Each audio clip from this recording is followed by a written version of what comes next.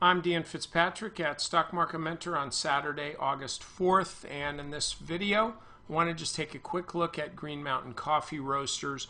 They announced earnings on the 1st, which was, let's zoom in, that was this day after the market, meaning this day was the post-earnings trade.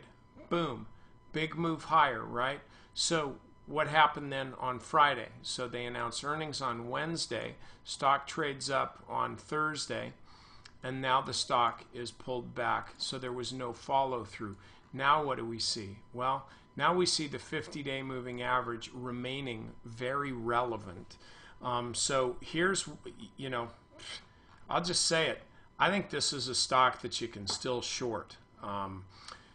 And I don't think I'm the only guy that thinks that. But here's what you want to do. If you are interested in shorting this stock, you have to be concerned with this, with a follow-through from this earnings move.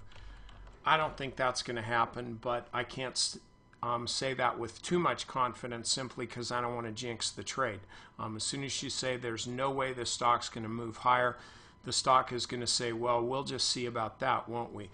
So I don't want to say that, but I will say this. You look at Thursday's intraday high. That's your line in the sand.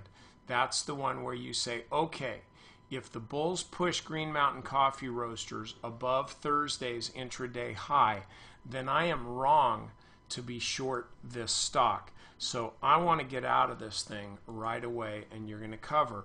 That means that if you shorted, say, on Friday's close, this is the amount that you're risking.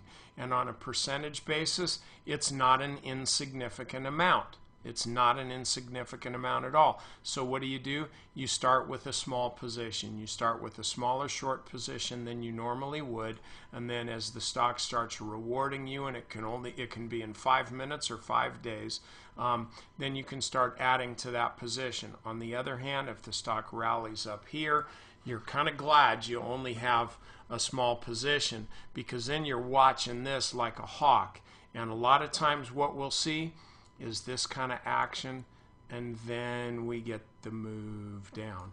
So that's how I would suggest trading Green Mountain. Just keep your buy stop right up above Thursday's intraday high, and I think you're going to be fine. Okay, members, I got a couple videos for you in the weekend update, so get over there now.